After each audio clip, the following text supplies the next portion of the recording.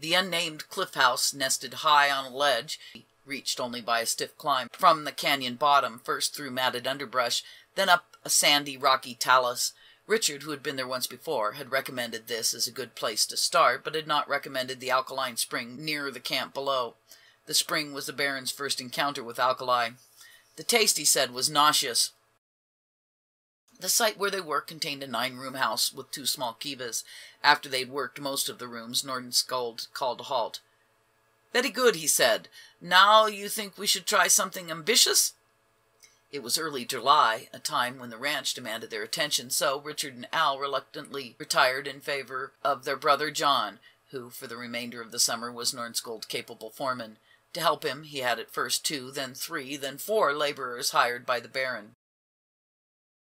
For something ambitious, Nordenskjöld chose Longhouse, concentrating his efforts there for 1 month, without any particularly good results. His failure to obtain more specimens from Longhouse was due to the dilapidated condition of the cliff dwelling, with the result that long labor was necessary to reach the floors where we might expect to find the most numerous objects. The Baron was impressed by the fact that Longhouse was in far more ruinous condition than the other major cliff villages. He offered, as possible explanation for this, his theory that Longhouse might have been sacked and pillaged by an enemy. Though the inhabitants were admirably prepared for defense, there still are many indications to suggest they were eventually succumbed to their enemies. Human bones, ribs, vertebrae, etc. are strewn in numbers here and there among the ruins. In the time remaining from August 14th to September 14th, Nordenskjöld worked at Kodak House, Mug House, Step House, and Spruce Tree House, likewise investigating a number of smaller ruins. Engaging another laborer to work under John's supervision, he spent 2 weeks at Kodak House, but again was disappointed by the scarcity of material. Only a few days were given to digging at Mug House and Spruce Tree House, but in Step House he was rewarded by finding a large quantity of pottery and a number of burials. As the digging proceeded, Nordenskjöld measured the ruins, photographed them, diagrammed the floor plans, and carefully took notes on the details of architecture as well as of the relics. In some way he found time, in addition to everything else, to trench the mound of a partially buried surface ruin on a point of the mesa overlooking Cliff Palace, the ruin which Fuchs later excavated and named ambiguously Sun Temple. At Spruce Tree House, he anticipated the tree ring dating method of the American astronomer A.E. Douglas by counting 162 annual growth rings on a spruce tree growing through the masonry wall. Thus he came to the conclusion that Spruce Tree House was at least 200 years old. An occasional visitor reached Nordenskjöld Camp on the mesa between Rock and Long Canyons. One of these visitors, an Eastern tourist whom Richard brought in and introduced as Dr. W.R. Birdsall, remained several days after expressing deep interest in the work. A few months after Birdsall's departure, the American Geographical Society published a paper written by the doctor, which Nordenskjöld admitted was the best description yet published of the ruins of Mesa Verde. It was the writer's good fortune, Birdsall wrote, to visit the region thus briefly described under the guidance of Richard, Alfred, and John Wetherill during the summer of 1891, for recreation rather than for the purpose of systematic archaeological study.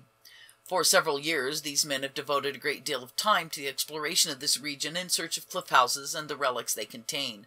Although not professional archaeologists, they have amassed a very large collection of the remains of the cliff dwellers and are in possession of a vast number of observations and facts concerning them. Indeed, no one knows this part of the Mesa Verde as they do. The upper end of Mancos Canyon is the usual place which tourists see a few examples of cliff houses, and the hospitable Wetherill Ranch is a proper outfitting place.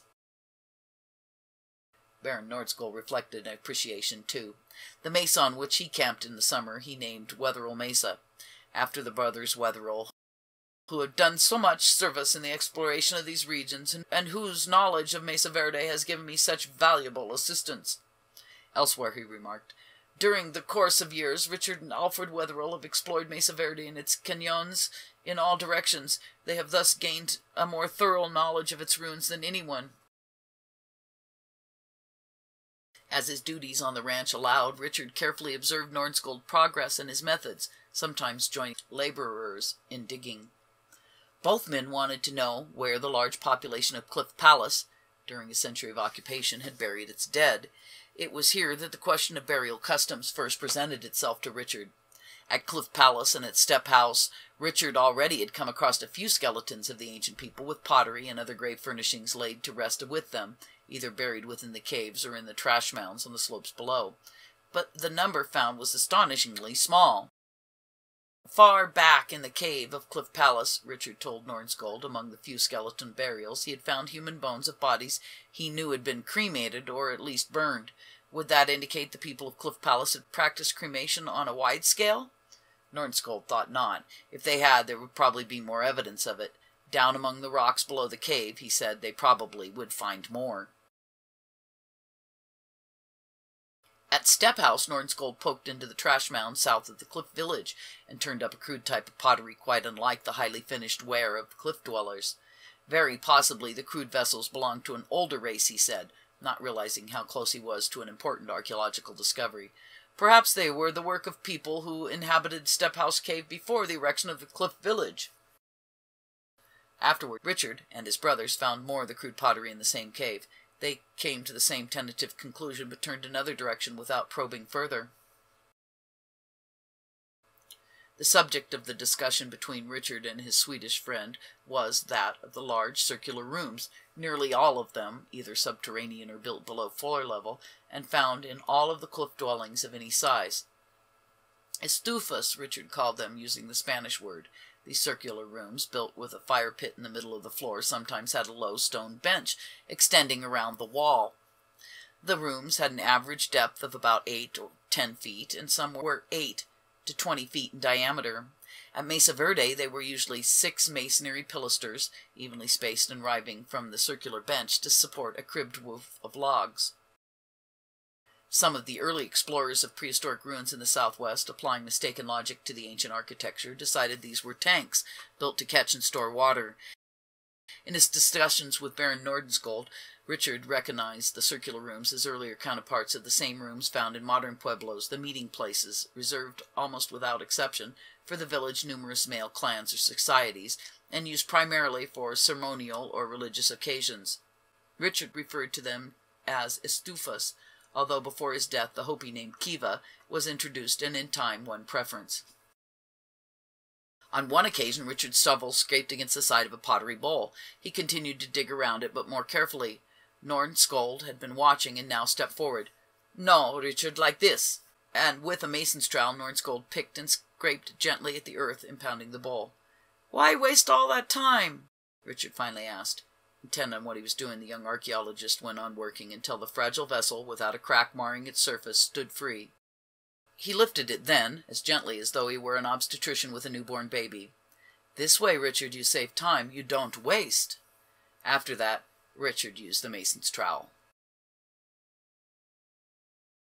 The relics taken from the cliff dwellings that summer were packed to the Alamo Ranch by burro and sorted out for crating.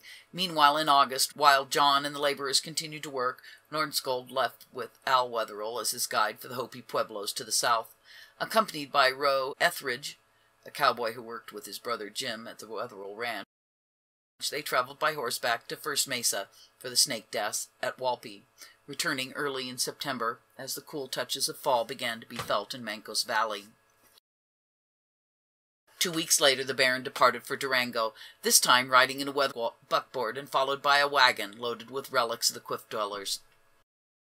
On his arrival, however, he was served with a warrant by the county sheriff. News of the summer's work had spread. A committee of Durango townspeople, incensed that a foreigner should be taking a wagon load of antiquities out of the country, had protested.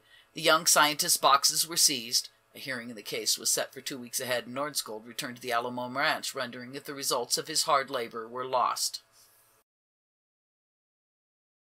He used the time to take more photographs of the cliff dwellings and enlarge considerably on his notes on Cliff Palace.